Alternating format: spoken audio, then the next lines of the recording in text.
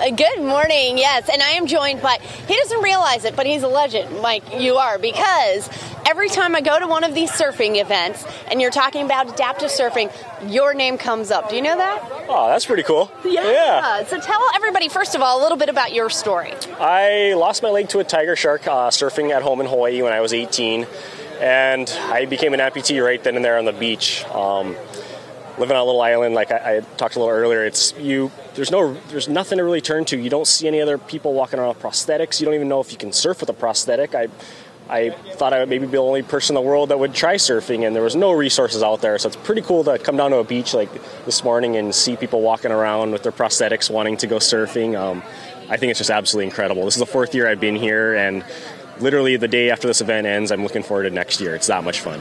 Yeah, so you're going to get in the water with some kids. So there's 10 new kids that come out to this clinic every year who have never been on a surfboard before, don't know anything about it, and you're going to teach them how to surf. Yeah, and the fun thing about surfing is there's really no right or wrong way to do it. I think as long as you're smiling, you're doing it right. There's a saying, the best surfer in the world is the one having most fun, and I kind of have a feeling today here at this beach we might have the best surfers in the world. Yes, the ones having the absolute most fun, and that's what this is all about. And even, I know you guys are getting in the water here at 9 a.m., but this is a whole day, today, tomorrow, and then of course the Bro-Am that's going on, so big surf competition that'll be going on as well. Yeah, the Bro-Am too is really fun.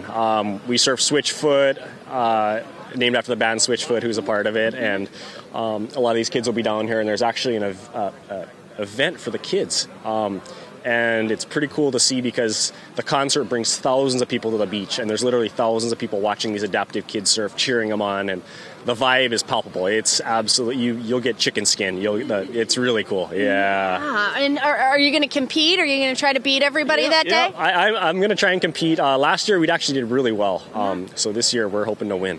That would be really awesome. Okay, so tell me, what is your favorite part about these few days, jumping in the water with the kids? What do you love about it? What is it that keeps you with that feeling of wanting to come back? I think it's probably just the personal connection with the kids and their parents. And sometimes you look at the beach and the parents are in tears. It's something they think, my kid can't surf, my kid can't do this, and to see them stand up and arms in the air, biggest smile you've ever seen. It's really, I feel like there's no other place on earth I should be than right here, right now doing this. It's a really good feeling. Oh, this is so amazing. We're so honored to be here and hanging out with you. Thanks, Mike. It was so good to talk to you. So yeah, this is going on today, tomorrow, and then of course they'll have the competition going on Saturday, but just a lot of fun out here this morning, you guys. Back over to you. So many inspirational stories when you go to the Challenge Athletes. And can I say? Absolutely. Yeah.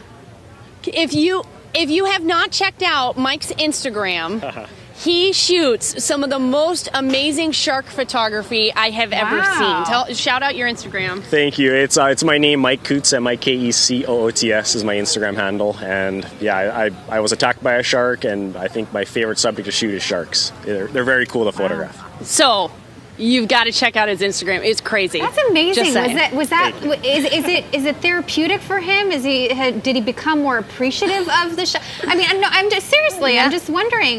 He could have this forever vendetta and hate for sharks, but he obviously has a love and appreciation for them. Yes. So they said, is it therapeutic for you going and shoot? You have such a love of them. Yeah, I don't know if it's therapeutic. It's just really fascinating. I think because I'd spend so much time above the surface surfing, when you go underneath the surface and see the dynamic of how the ocean works, you feel like you kind of get the complete circle of the ocean. And from a photography perspective, it's as exciting as it can be. You've got great whites, big jaws. You've got tiger sharks and their beautiful stripes. It's kind of hard to shoot people after shooting sharks because it's a rush. It's beautiful. You're in some really cool locations, and the stuff you get is just mind-blowing. See, there you go. Just saying, Lauren. Wow.